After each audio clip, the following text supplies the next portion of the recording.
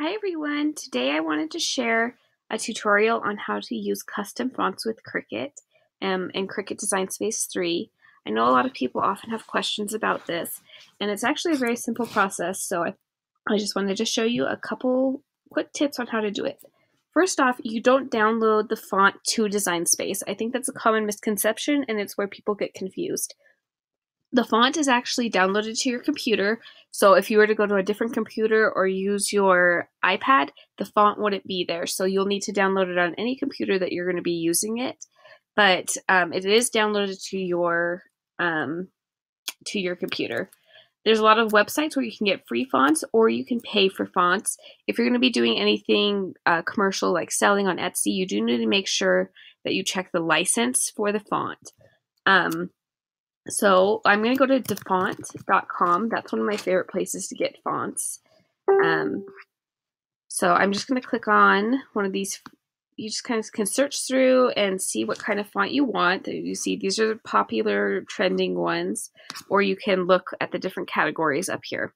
So I'm just going to go ahead and download this one called Fowler. And you just press the download button, and any website you're going to be on, you can download it. If you buy it from Etsy, they'll give you files that you download to your computer. I'm on a Mac. It's a similar process on a PC, but most of the time, any downloads will go to the download folder.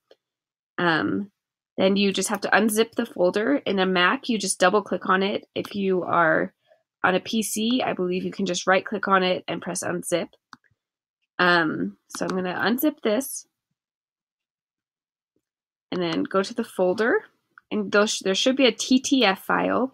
So just double click on that, press install font, and it should be there. Now you'll just go to Design Space, and sometimes you can just refresh the page or clear the cache for your web browser. But we'll go into Design Space here. I'll just click on New Project. Press the text box, so hello. And come up here to the font box, and you can either search for it, like that, and there it is. Or you can click on System,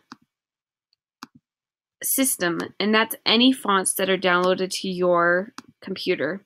And I think that's helpful, especially if you're trying to filter out fonts that you can't use. For instance, some of the premium fonts in Cricut, or if you don't have a Cricut Access subscription, it will show up in there.